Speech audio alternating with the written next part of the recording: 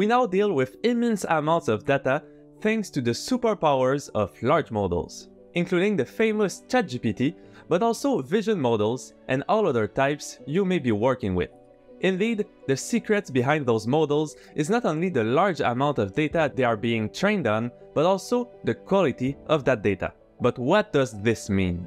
It means we need lots of very good, balanced, and varied data.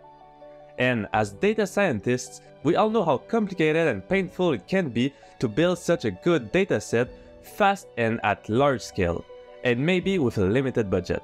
What if we could have help build that, or even have automated help? Well, that is where active learning comes in.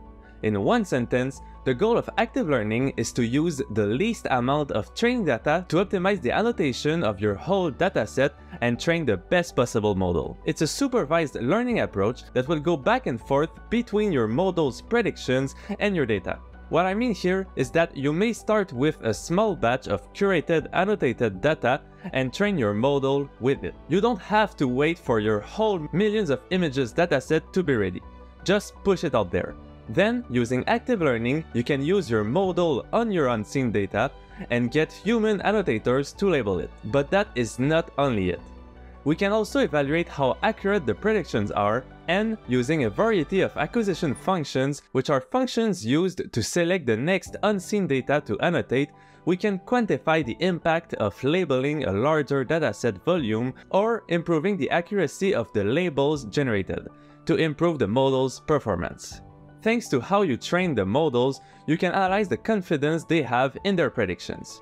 Predictions with low confidence will automatically request additional images of this type to be labeled, and predictions with high confidence won't need additional data. So you will basically save a lot of time and money by having to annotate fewer images in the end and have the most optimized model possible.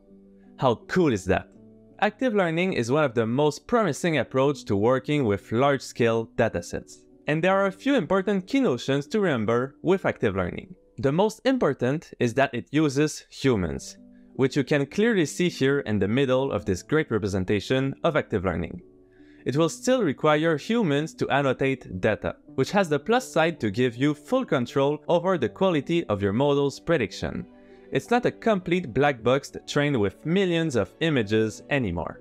You iteratively follow its development and help it get better when it fails. Of course, it does have the downside of increasing costs versus unsupervised approaches, where you don't need anyone, but it allows you to limit those costs by only training where the models need it, instead of feeding it as much data as possible and hoping for the best.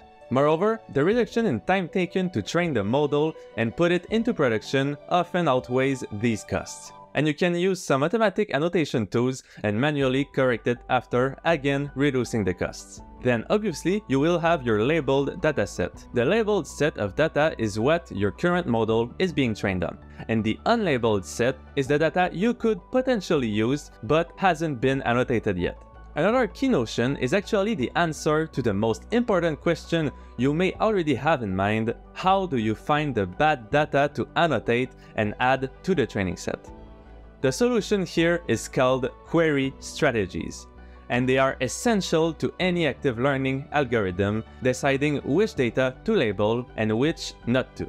There are multiple possible approaches to finding the most informative subsets in our large pool of unlabeled data that will most help our model by being annotated, like uncertainty sampling, where you test your current model on your unlabeled data and draw the least confident classified examples to annotate. Another technique shown here is the query by committee, or QBC approach. Here we have multiple models, our committee models.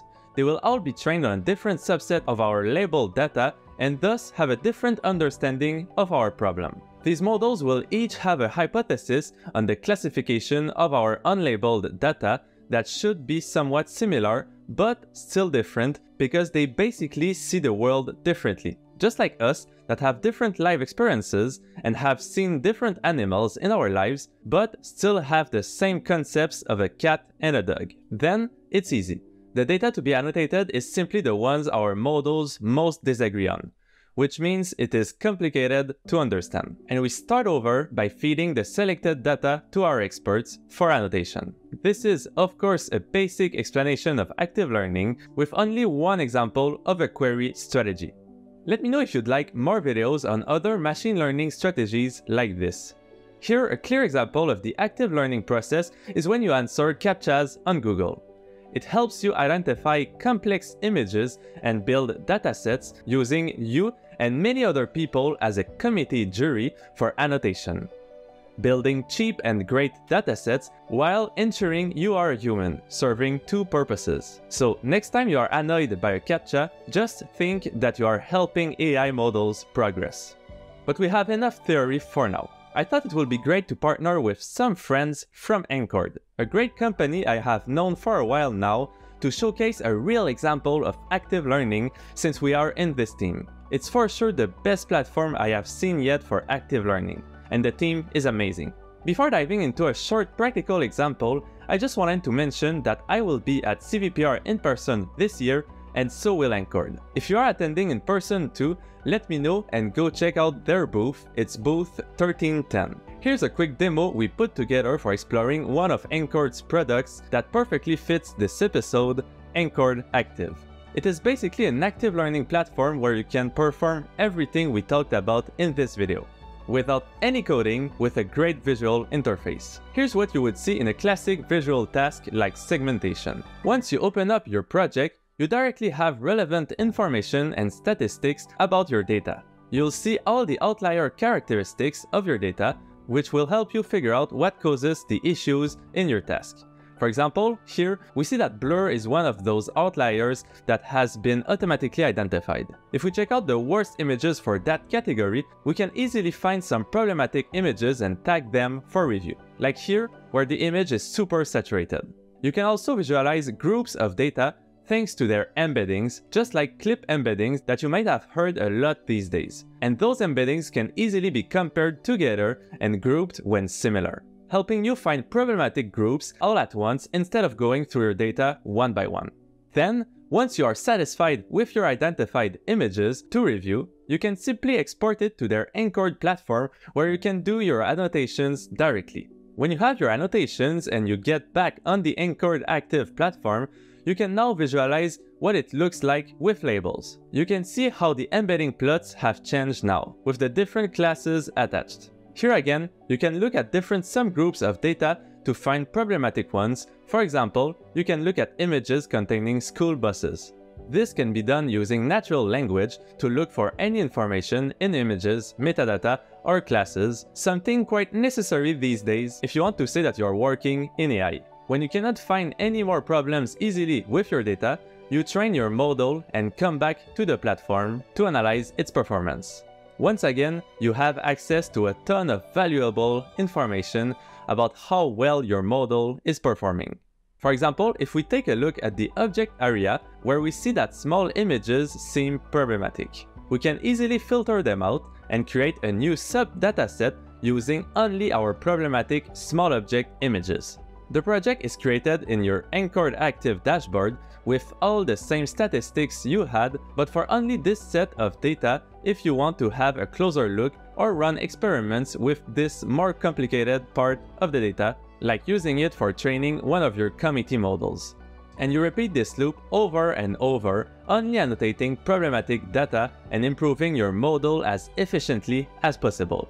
It will both reduce the need for paying experts annotators, especially if you work with medical applications as I do, or other applications where experts are quite expensive, and maximize the results of your model. I hope you can now see how valuable active learning can be, and maybe even try it out with your own application.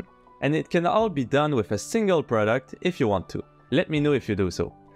But before ending this video, I just wanted to thank Encore for sponsoring this week's episode with a great example of active learning and an amazing product. I also wanted to point out that they had a webinar on June 14th on how to build semantic search for visual data using ChatGPT and Clip that is housed on Encore Active, with a recording available if you want to check it out. It's definitely worthwhile and super interesting. I hope you enjoyed this episode format as much as I enjoyed making it. Thank you for watching.